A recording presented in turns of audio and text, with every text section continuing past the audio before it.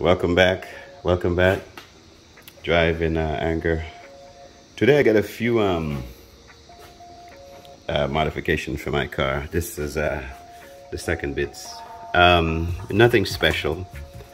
These cars, for whatever reason, didn't come with a tow hook, and of course I'm getting ready to track it here on the 20th of this month, and of course, if you're going to take it to the track, a tow hook is pretty essential, right? It's they wouldn't let you on the track unless you have one.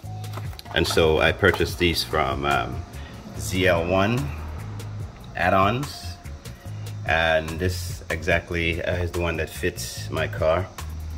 Perhaps I should have went with a yellow, maybe the same color as my brake calipers and my seat, and even the stripes that I ordered for the car. But I feel maybe the red might, I don't know, give it a little bit of a contrast or something. In addition to that, I purchased these, the bolt-on premium jack points. I remember with the Camaro, the ZLE, I had 4 of those jack points that I placed or installed at the bottom of the car. So it makes it easier to jack it up and lift it up without destroying the undercarriage or certain essential components on the bottom. And then of course, to go with the with this tow hook, I have this GoPro action camera mount, and that will help me to get some footage from the perspective of the tow hook on the front of the car. So I'm interested in seeing what the footage is going to look like once I mount a camera on this thing when I do my track events. So anyway, yeah, so these are pretty simple things to install. I'm gonna go ahead and install these and then get this beast ready for my first track day on the 20th. I'm really looking forward to seeing how this thing drives on the track. I mean, it feels so stable and so steady already, and I have not driven it in anger yet, but definitely looking forward to that first track event with this thing, and then I'll have a better assessment as far as how it handles in relation to the ZLE.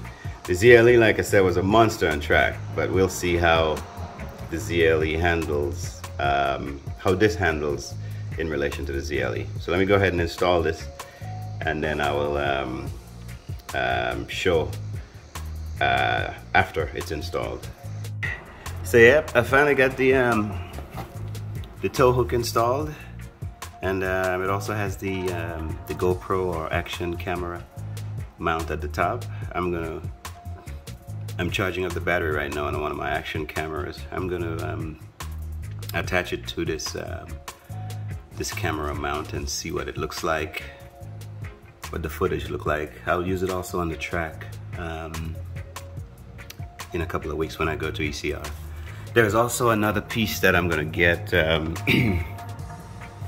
It's called the catalyst, the Garmin catalyst, which is supposed to help with you know, lap times. It's supposed to be able to analyze your driving style, steering inputs, braking efficiency, and things like that, and make recommendations as far as, you know, braking later, braking earlier, turn in sooner, carry more speed through the corners. Track out. It's supposed to be able to do those kind of things, so that's something I'll get, but that's probably a little bit down the road after I've taken this thing to the track enough times to get close to my own limit, and then I could see if I can get some additional coaching from some other. Yeah, so today was just about installing the tow hook and installing the little hockey pucks underneath the car, so I could jack it up easier without damaging the undercarriage or any part of the car. I noticed a line here on my brake, on my rotor already. I'm not sure what the hell that is, but I think I'm gonna take the wheel off and I'll take out the brake pads and see if there's some kind of debris on the pad that is causing this. Man, I don't want to have to change rotors already. I just got the thing, haven't even tracked it yet, and already there's this line.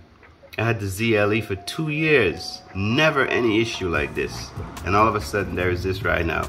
It's a little bit concerning to me at the moment, but I'm not gonna let it bother me too much. Time to go give this car a bath. It's a little bit hot now here in Texas, so I'm gonna wait until the sun sets a little bit. I have this Sun Joe pressure washer system here, electric pressure washer. I'm going to use this for the first time in conjunction with my detailing kit here with the 2-bucket solution. I mean the 2 buckets approach to washing the car. Yeah, it's a little bit messy here, at least in this corner of the garage. I'll sort that out. But anyway, thanks for tuning in. Please like, share, and subscribe. And know that I'm gonna do a lot of modifications to this car. And as I modify it, I'm gonna film what I can film and add it to the channel. I'm definitely gonna add video. Now, everything might not be, you know, groundbreaking.